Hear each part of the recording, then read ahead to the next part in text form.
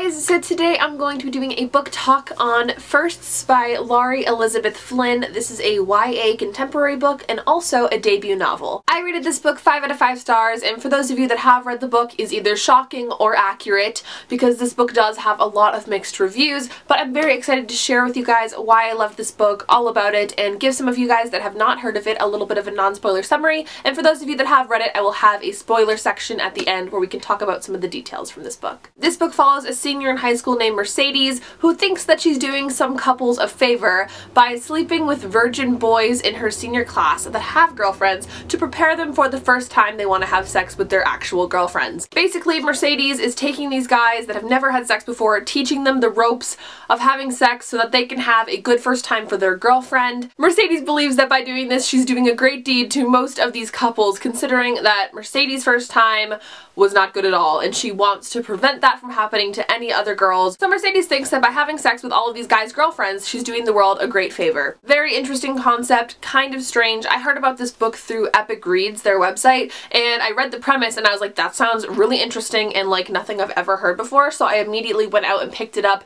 and I read this yesterday. I read it in 24 hours, and I have to say, guys, I really enjoyed it. A lot more than I thought I would, to be honest, and I also really enjoyed the protagonist, Mercedes, of this book. I know when I hauled this book a couple videos back, a lot of you guys said I wouldn't like it because you thought the protagonist, Mercedes, was a really unlikable character, but I have to say, I absolutely loved Mercedes and I loved this book, and I know that might be a little bit controversial to say that I really liked Mercedes because she's basically a homewrecker throughout the whole book, and that's why people believe she's unlikable, obviously, but I just really liked her. And I'll obviously explain that if you've read the book. If you want to know why I liked her so much, that will definitely be in the non-spoiler section, but I have to say, if you're somebody that's heard of this book and you think you wouldn't like the main character, maybe just give it a try. You might end up loving her. This story had me intrigued from the first chapter. I just could not stop reading it. I finished it in less than a day, so if that says anything, I really enjoyed reading this book, and it was super fast-paced, great writing, great debut novel in general. Like, I can't believe this is a debut novel. It was fantastic. Overall, it's just a really heartwarming and honest story about, you know, love and friendship and family and sexuality and slut-shaming and double standards that girls face against guys and just high school, and I really enjoyed it, and I think that anybody could take something from this, especially those in high school or college. I think it's a great book to read. I wouldn't recommend it to younger people. I mean, it is a young adult book, but I would say maybe like 15, 16. Like, I wouldn't read it if you're younger than that. It is pretty explicit in its sexual content, so I would keep that in mind if you want to pick this book up. Even though it is young adult, it does deal with a lot of more mature stuff, so keep that in mind. Overall, guys, I just really liked this book. I mean, I laughed, I cried. Overall, it was just roller coaster of emotions, but I really did enjoy this book, regardless of all of its negative attention that I've seen on Goodreads. I was reading through some of the reviews, and, you know, it's hard to stand here and be like, I gave this book 5 stars, because I know that I'm sure to get backlash for that, but I'm staying true to my review. I did give it 5 stars. I loved it so much, and I would love to share with you guys why I gave it the 5 stars. If you have read the book and you're curious, perhaps you gave it a lower rating, or maybe you did also enjoy it as much as I did. So for those of you that have not read the book yet, if any of that sounded interesting to you, I would recommend for you to go pick it up, but for those of you that have read the book and want to hear me talk a little bit more about the spoilers, keep on watching. I really liked how this book just kind of jumped into it. Like, we're in the first chapter and she's already in her room with this guy whose virginity she's about to take and add on to her list. I think this is like her 10th person, and I loved how it just kind of like started off. She's like, this is what I do, this is my thing, yeah, and just kind of introduced the concept. I like that it didn't really start like with the first person. I kind of liked that it was already a thing that she had going for her in her life, and I think it kind of made it easier to understand the concept that way. I felt such strong connections with most of the characters in this book, Mercedes, Zach, and Faye being the 3 that I just loved so much. Faye was my favorite character. I absolutely loved her, but Mercedes and Zach come a close second. I really loved all of these characters. Obviously, there was characters I disliked, like Kim and Charlie, and even her best friend wasn't my favorite person, Angela, but a lot of these characters were just really real and truthful, honest characters, and I really appreciate that, especially in a young adult book. We have Mercedes, who obviously comes from this rich family. Her father left her when she was younger, and she just lives with her mom, whom she calls Kim, because she doesn't look at her as a real mother, and I thought that was a really interesting dynamic to add to the story, and it kind of gives us a little more insight about Mercedes, and it kind of makes you wonder, like, is this why she does what she does? Like, she obviously has this troubled past with her parents. Kim doesn't understand understand her at all and only cares about materialistic things, and she doesn't really care for her in that way that Mercedes kind of yearns for, and it's really sad to see that in a book where there's a character and their parents just don't care. And Kim especially, like, she's witnessing all of this stuff happening and she never once worries about her. And you know, who knows, maybe Kim is secretly worrying about her, but you don't really get that vibe from her in the book. And also her father obviously left her. You do find out later in the book that it's because Kim cheated on him, which I will talk about that a little bit later. But yeah, a very interesting character dynamic between the parent-mother. I kind of liked having that though because it made more sense about Mercedes as a person. When Faye gets introduced as a character, I was a little bit wary about her. I thought that maybe she was like coming in to take Zach, or she was kind of trying to like end up manipulating her, but she ended up being like my favorite character. Like I said, the most real, honest character throughout the whole book. I love characters that just like tell it as it is and don't care about what others think of them and are just great friends in general, and Faye definitely was that 100%. I appreciate that so much, a character that's just real and honest and a good person. Zach gets introduced in the beginning, and I wasn't sure that he was going to end up being the love interest because she seemed so distant from him, but obviously he did end up being the love interest, and I really liked that because I loved Zach and I was really feeling for him. Obviously he did love Mercedes for who she was and wanted to get to know her, but she just kept blocking him out for obvious reasons.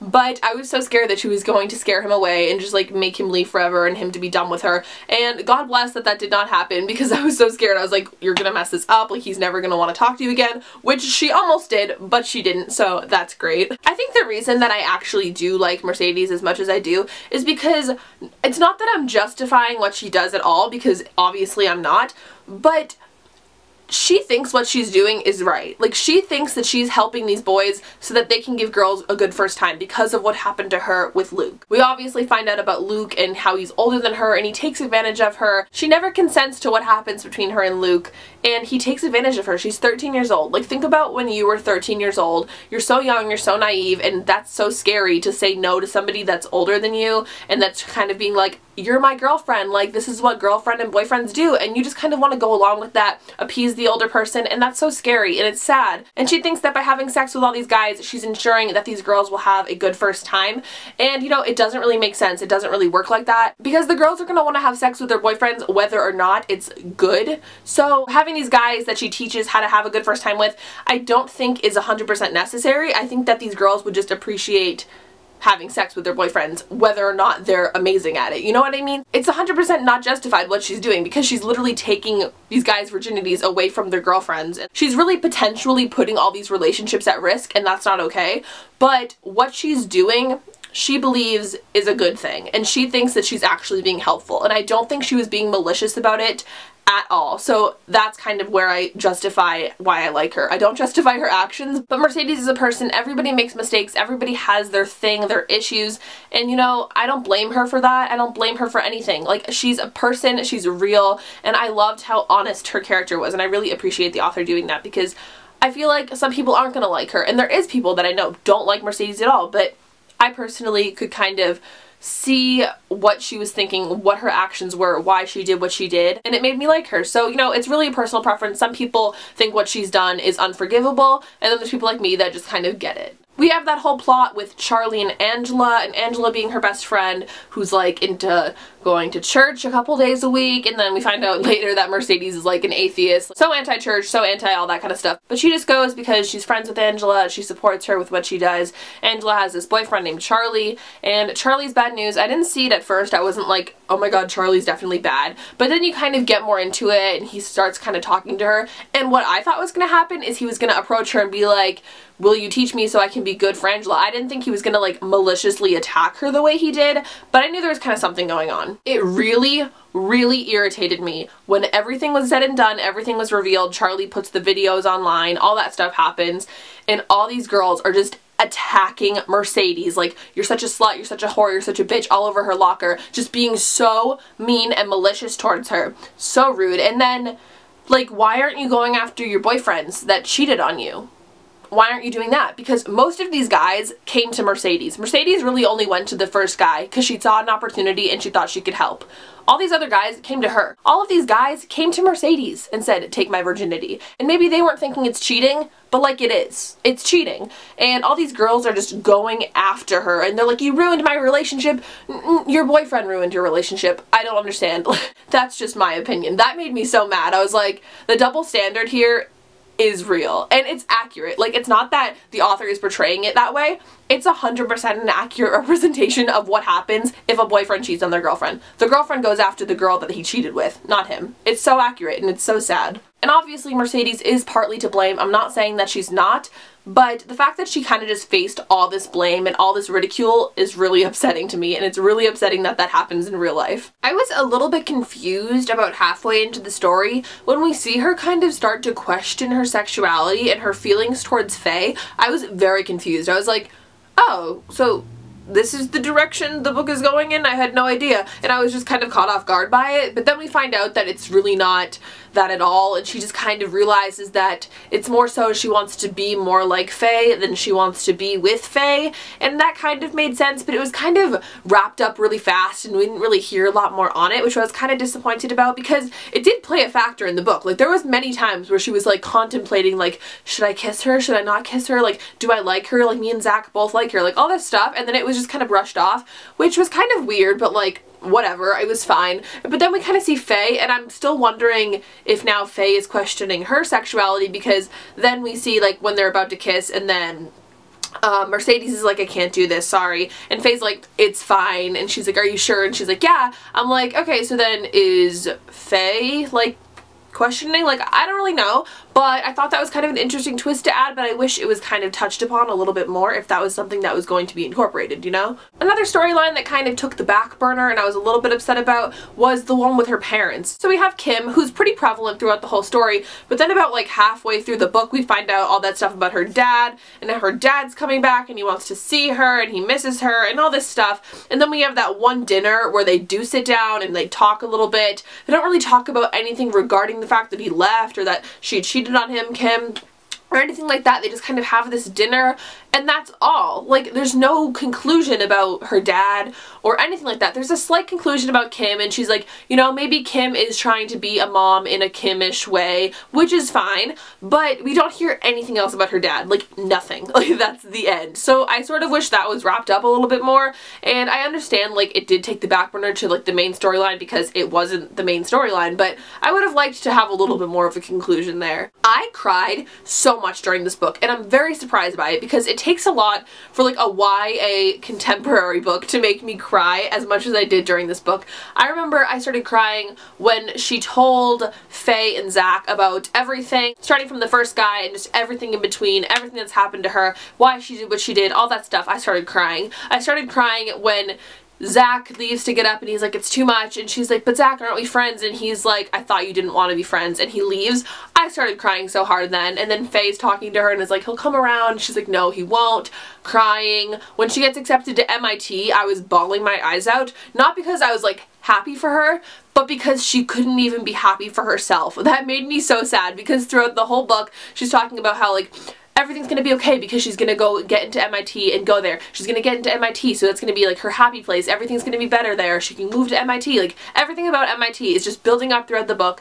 And then she gets the acceptance letter and she's not even excited. She's like, great, got in, like, cool. Like, not even that great because she's so upset about everything that's happened. It happens during the same time where everybody finds out about her, and then she's not even happy for herself, and it made me so sad because I knew that that's what she was going to be most excited about, and she wasn't even excited, and that was so sad to me that she couldn't get excited about something that she obviously was so happy about. And I was crying then. I was crying basically at that point throughout like the rest of the book, like here and there. I remember finishing the book and I was like tear stained. So yeah, lots of crying did occur during this book. I'm really happy that Faye and Zach's relationship didn't escalate beyond anything of like them going to the dance or like them making that tape together and they're just kind of friends. I really didn't want Faye to like steal Zach away, because that would have made me not like her and made me really sad for Mercedes, but it doesn't work out that way, obviously. I think Faye just kind of respected her and respected Zach and realized that, you know, they really did like each other, even if she wasn't going to admit it, and she just kind of stayed away from it, which I loved, which is another reason why I just loved Faye. Another reason I loved Faye is when we find out about her old school, about how her and her boyfriend were really drunk and like had sex, and that kid taped it, and then it was all over the place and everybody saw the video and she had to transfer schools. And it's so sad how realistic that is, because that does happen. There are so many times where a girl will make a sex tape with her boyfriend, he'll be like, I'll never show anybody, and then he shows everybody. And especially because she was so vulnerable in that moment and she was drunk, that's literally like, you can't consent when you're drunk. You can't. It's illegal. And it's so sad that she's the one that has to leave her school because she's so embarrassed. And it's so realistic, and that's another thing that makes me mad, how realistic that is, because that does happen to girls. They do have to change schools because embarrassing stuff happens like that to them. And it's so tragic and upsetting to me, and I just can't. But it made Faye so much more of a likable character because she could move past it and take it as a learning experience. And then what she does for Mercedes at the assembly when Faye gets the video to play of her and Zach having sex, and she's like, now nobody's thinking about you, they're thinking about me. I was like, honestly, what a good friend. Like, who would do that? Like, you'd have to be crazy to do that, right? But she just really cared, and she's like, I don't really care about my future, like, I'm going to beauty school. And I was like, you do you, girl. But I was really happy. Faye was such a good friend, like a better friend than Angela, honestly, and I think she just really related more to Mercedes, and she kind of got where she was coming from, and she never judged her, and that's a good friend. One that will never judge you for what you're doing, but if you want advice, they'll give it to you. That's like the best type of friend. So I really loved Faye so much throughout the whole book. I gotta be honest, at the beginning of the book, I was a little bit skeptical of her, but I ended up absolutely loving her. Overall, I did like the ending of the book. She does end up with Zach. They go on that date together, and it's so cute, and they just like go get milkshakes, and it's adorable. And I love that part when she's laying in her bed and he kind of comes and lays next to her, and she's like, this is so nice, and she realizes that she doesn't have to be having sex. She doesn't have to be doing all this stuff that seems like the norm for her. She needs to like realize normal tendencies and how to have a normal relationship, and I'm really glad that she comes to that realization. All in all, I did like the end, because at the beginning of the book, she's this girl who always has to control things, always wants to be the one in control, the one teaching, the one showing everyone how to do things, and she realizes that she doesn't need to have everything be controlled in her life, and she's just too controlling with everything she does. And the last two lines of the book are her saying, it's scary not knowing what comes next, but not knowing what comes next might be the best part. And it's such character development, because at the beginning all she wanted to do was control everything, and at the end she's saying, you know, maybe it's the best part not knowing what happens next, and I'm ready for that. And she's gonna go to MIT, and she doesn't know what's gonna happen with Zach or what's gonna happen with her friends, but it's okay, and that's the best. And I'm just overall really happy with the ending. So guys, that is going to be my book talk for Firsts by Laurie Elizabeth Flynn. I hope you guys enjoyed it. Please leave me a comment down below letting me know what star rating you gave this book, and any of your comments about the book. Do you agree with me or do you not agree with me? Do you absolutely hate Mercedes, or do you like her, understand her like I do? I would love to hear every single thing you have to say about this book, if it's bad, if it's good, anything. And obviously I know that not all of you are going to be in agreement with me about how much I love this book and love Mercedes, but you can be nice with your answer and your response. So just let me know down below. I'd love to hear any of your responses. But other than that, I hope you guys enjoyed this book talk. Let me know if you'd like to see more book talks in the future, and I hope you're all having a wonderful day. Make sure to give this video a thumbs up if you enjoyed it, and subscribe to my channel if you've not already. You can also follow me on all my social medias, which will be listed down below, and I will talk to you guys all very soon. Bye!